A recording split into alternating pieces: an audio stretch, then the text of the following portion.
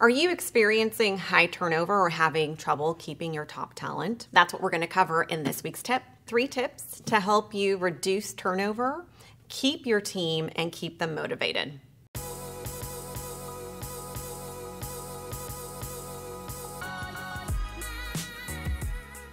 Tip number 1, do you have a well-stated vision or purpose for your practice that you are consistently conveying to your team members?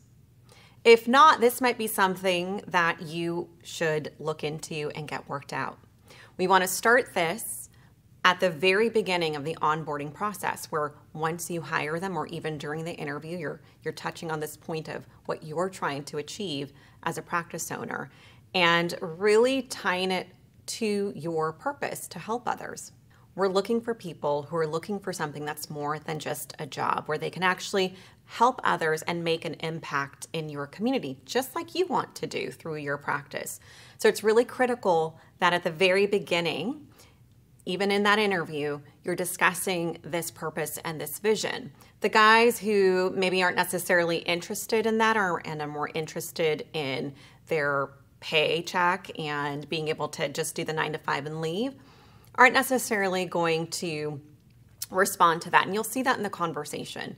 So just by introducing that in the very beginning, you're going to start selecting out those guys who really love helping and want to make a true impact. And those types of employees are going to want to go above and beyond naturally because it's tied to a bigger purpose than just a paycheck. Beyond that, when you're onboarding them, you want to make sure it's actually a written statement that they can see, they can refer to, that you're mentioning in your staff meetings or monthly meetings with your team members to remind them why they're doing what they're doing. It's highly motivating, and it also makes it a lot easier for you to ask them to do what they need to do to help you achieve that, whether that's making additional reactivation phone calls or sending that email blast or being insistent with a patient before they leave that they need to schedule their next hygiene appointment. If we are only pushing the actions without the purpose,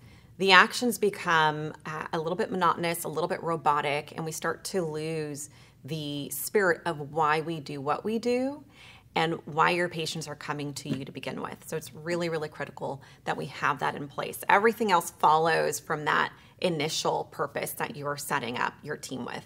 Tip number 2 would be, if we're expecting a ton from our employees, are we showing up as leaders? Are you showing up as a leader? Are you showing up on time for your morning huddle? You're there, you're present, you're prepared.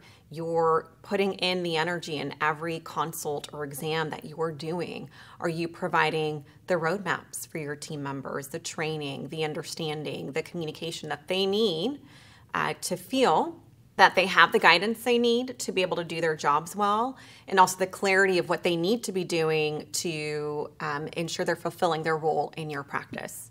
So showing up, very, very simple, but also very critical. And sometimes we don't think about that. We think, gosh, first patient shows up at 9, I'll be there at 9:30, ready for the exam. Great for the patient if it's a 30-minute process to check in, fill out the paperwork, etc. But for your team, you need to be there at 8:45 so that you can coordinate what you guys will be doing for that day. Again, going over what are we going to achieve today with regard to our purpose? How are we going to help our patients in our community today and also hit our targets, which align with that vision or with that purpose.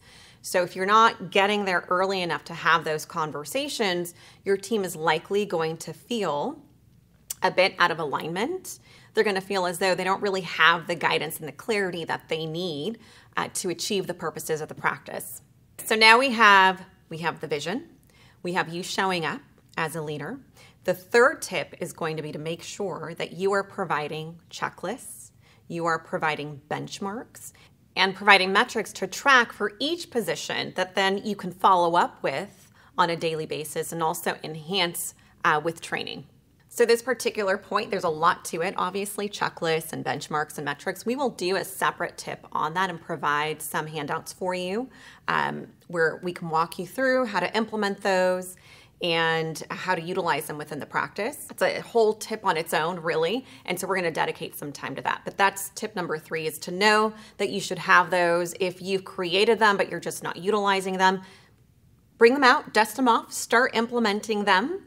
And if you have any questions on how they should be designed or if the metrics you're keeping are correct, feel free to reach out to us. We're going to be more than happy to answer those questions for you.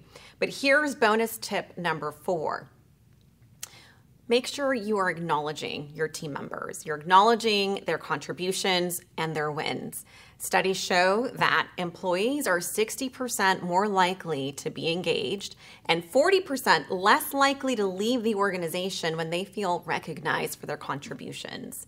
This does not have to be a big deal. It can be a written note that you write for them, thanking them for their really great performance. It could be a Starbucks or a lunch that you provide for them for a job well done, or even a highlight at your next staff meeting. It's really, really critical that you're acknowledging their wins and making them feel recognized for what they are doing, because studies show they're going to want to stick around and perform even better and go above and beyond. Those are my tips for you. I hope that helps. If you'd like to follow us and have more tips just like this one, hit the subscribe button below. We'll see you in the next one.